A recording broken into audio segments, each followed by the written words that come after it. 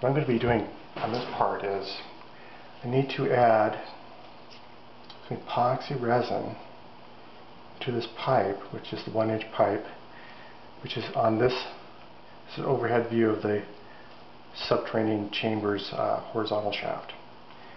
So I'm going to add epoxy. It's going to flow across here, and then it's going to level out this wall right here,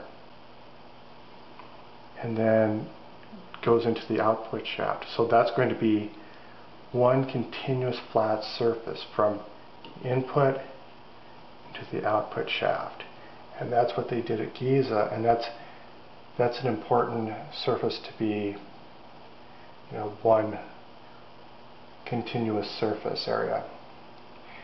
So what I'm going to do is got a scale, got some epoxy resin, going to mix up some epoxy, and I'm just going to I made sure this was level by putting in the square pipe, which is actually the actual size of that shaft. This is 3/4 inch square steel pipe, but the shaft was 3 feet, so I did 3/4 of an inch to mimic that.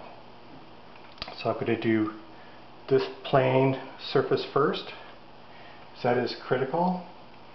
And I've taken a level and made sure that this is going to flow correctly, so I'm just going to put it into this shaft and let it run down through here, and then just kind of pull here and then pull towards the output. So with epoxy it's kind of messy, so using some gloves, and here let's do 90.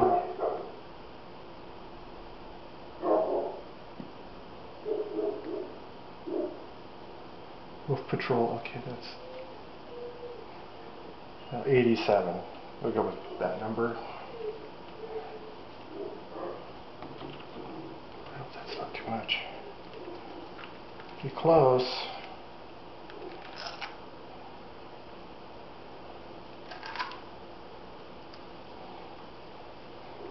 So 88, so 176 would be double.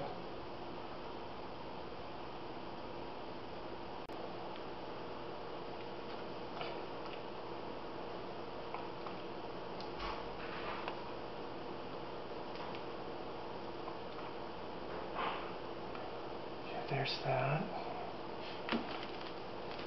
It's messy business, at least.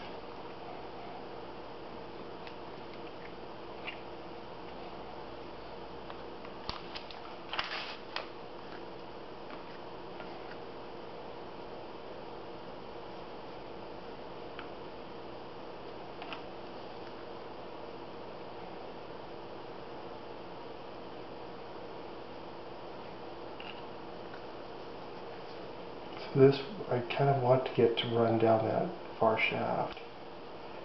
Try to do this fast, and I'll use a hair dryer, heat it up a little bit to get a little fluid. So pour some down the shaft, and this stuff will set up pretty fast. So I'm going to be kind of rapid here.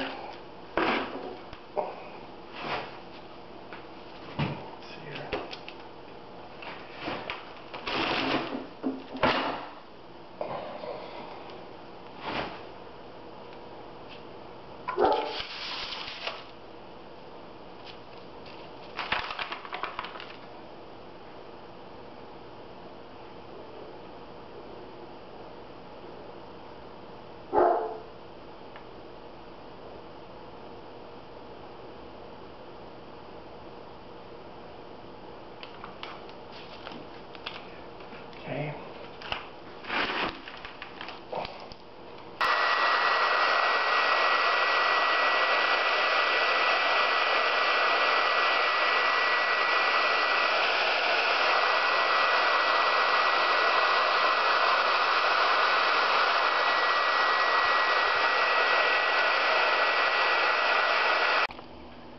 You can see it, just one consistent surface area from input to the output.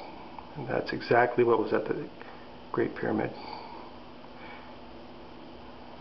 That actually turned out really well.